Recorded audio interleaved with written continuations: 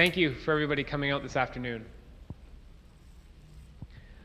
We've been really excited today for some time now. As I'm sure most of you know, there are a few times where you get to be a part of creating a technology that can truly impact an industry, to innovate where it's been lacking for what we think is almost 40 years. Our mission is to create great technology that changes the way we clean the world.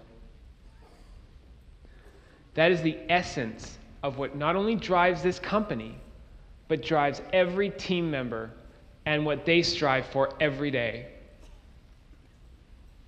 And what we're going to introduce to you today really embraces that mission.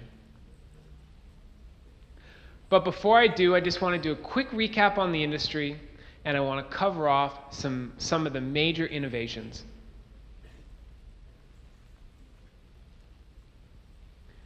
Take abrasive blasting in 1870. The past 30, 40 years, it looks pretty much the same.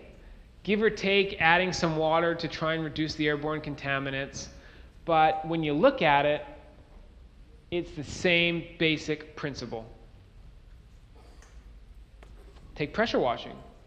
1927. I would say that pressure washing has had one of the biggest innovations. Moving from a basic pressure washer to something that can hit 30,000 psi or greater. They created a tool that was very, very good for the customer and created a lot of value for the customer. Of course, the higher the pressure, typically comes higher the costs. 1947 was dry ice. Moving from a dual hose system to a single hose, a major improvement. But again, the picture on the left shows a unit that's maybe 20, 30 years old compared to one today, and they look pretty much the same. So when we first started to get into the industry and we wanted to learn about this industry further, we had a company do a cleaning equipment comparison chart for us. And they took, of course, the standard capital costs. But when they did the operating costs, they didn't just take the media cost. They took the disposal cost, the containment cost. And they put it all up so we could have a good high-level view of where everything sits. So we got to understand that and some of the advantages and disadvantages of the different technologies. So we launched the IceStorm90 in 2017. And having R&D Mag name us one of the 100 top technologically significant products of the year really validated what we thought as well, and where we thought the technology could take this industry and take it to that next level. And as we learned more about the special characteristics of ice, we realized it wasn't just a regular media, it was a great media. And it was the only media to not only have 3 cleaning mechanisms, but exist in all 3 phases, solid, liquid, gas. It was also a superior media for cleaning. So when we stacked up to the equipment comparison with a capital cost similar to dry ice blasting, and you look at the operational cost, it's so much lower because you look at 95% less water than a pressure washer, or virtually 0 airborne contaminants, 0.003 micrograms per cubic meter of contaminants. It stacks up very, very well. And it's helped us build a great network of stocking distributors. Some of them are here tonight. They flew a long way to come and see what we have and what we're presenting to the world today. So you can see as it populates, we probably have closer to 50 stocking distributors now. All very, very good companies, very professional, and most importantly, they all believe in our technology and our vision and where we're going to take this company. So, why are we here today? Are we here to talk about knives? Well, not quite. But I want to draw a comparison for you before we start. Because when Western Co. out of Germany started producing the first Swiss Army knife in 1891, they created significant value for their customers. I mean, look at that thing. It's beautiful. It's got a saw, it's got scissors, it's got a corkscrew on it. I mean, I have one, and it has a toothpick. It's not on that model, but they're pretty cool. So, when we launched the IceStorm90, we were able to do a bunch of different things. We did some things that a high-pressure power washer did. We did some things that abrasive blasting did. We did some things that a dry ice blasting did. But in order to be more effective, we needed to blast at higher pressures. So, in launching this new product today, which is our new variable high-pressure ice blast system, we're able to go from 180 to 200 psi.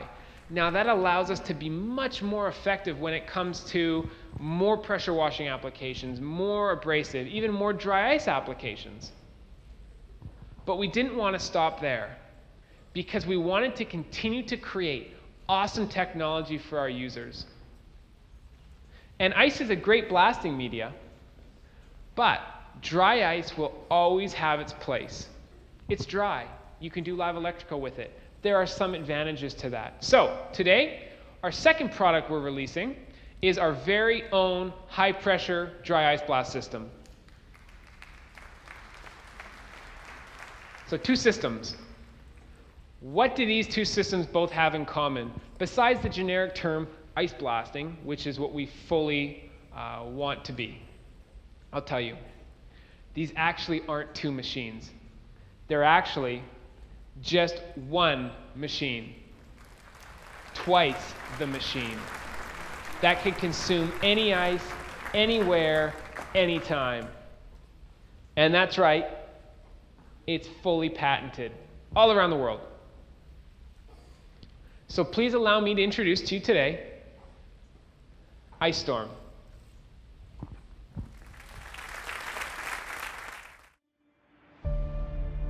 I bet you didn't see this coming.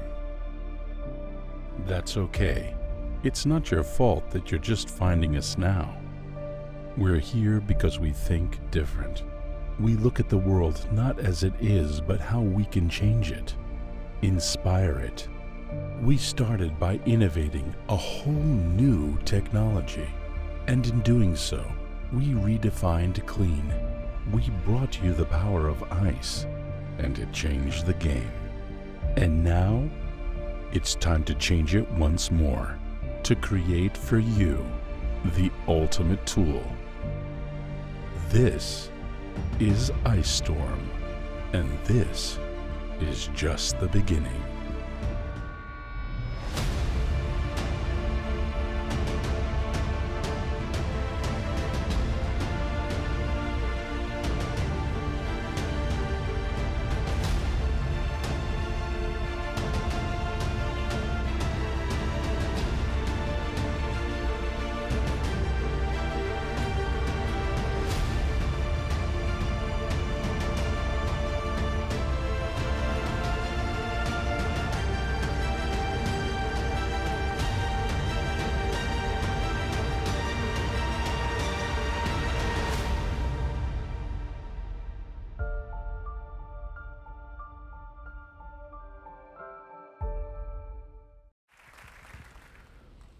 One of the other accessories that we're excited to launch is our new low-cost ice maker, both a 1 ton and 2 tons per 24-hour. You can even roll the IceStorm90 underneath it. Ice on demand, continuous blasting, and it's super beautiful. We brought one here tonight.